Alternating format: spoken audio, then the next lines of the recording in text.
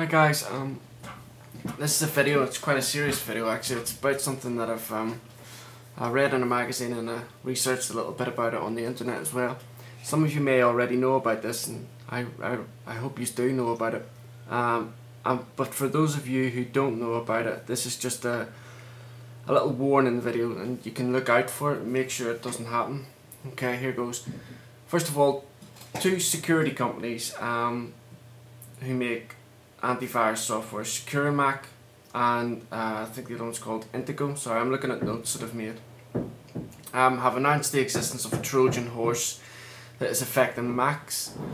Now basically this is an AppleScript.txt Trojan, and it's been talked about on a hacker website, and it's regarding the talk that's on the website is about how it's being distributed through iChat and another software called LimeWire. I've never heard of that, but this is how this Trojan horse is being distributed.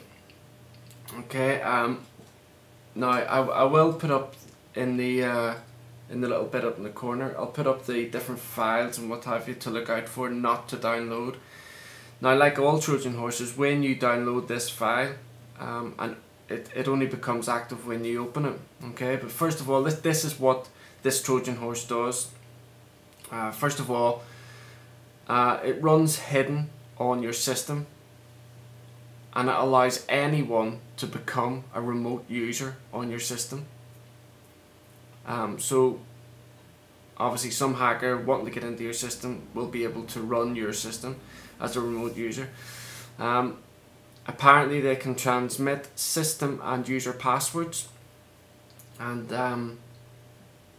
but they can avoid detection by opening ports in the firewall. Okay, so that's quite scary actually, if somebody can just take over like that. Also, the Trojan can log keystrokes, so if you're entering credit card details or anything they get there, this Trojan can log your keystrokes. It can take full advantage of your eyesight. It can take photos through your eyesight. It can take videos from your eyesight. It can also take screenshots and turn on the file screen sharing that's obviously in Leopard. And it does all this by exploiting a reported vulnerability in the Apple Remote Desktop application. So I mean, like, if this Trojan gets into your system, this is obviously quite serious, because people can, like I say, log keystrokes. So if you buy anything, even if it's using PayPal, they can get your passwords and what have you.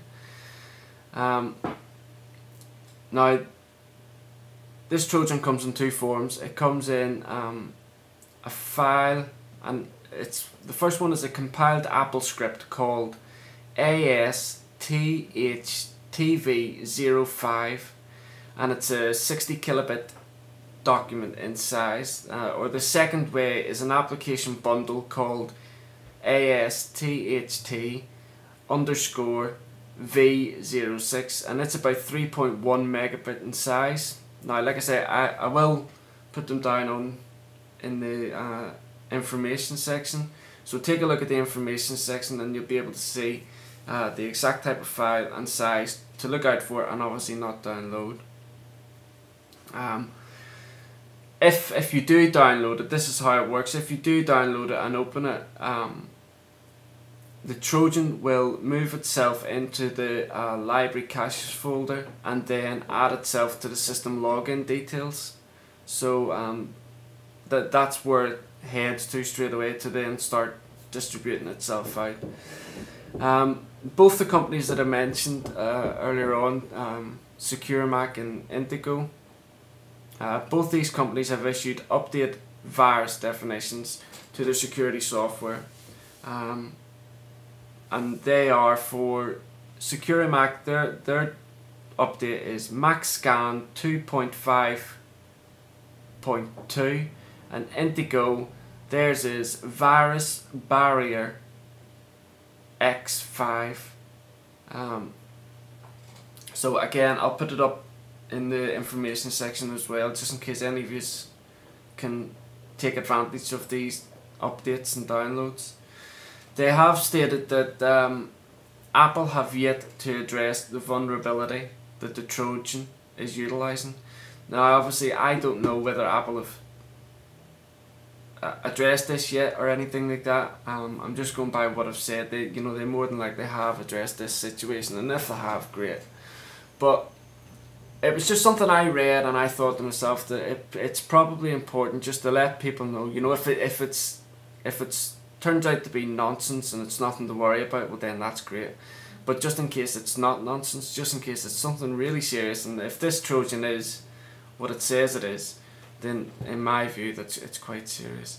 I think I was watching one of Eugene from the Blue Hours videos, and he said that when he was using Windows, I think it was either using the boot camp version or Parallels or something like that, he got quite a nasty Trojan on that.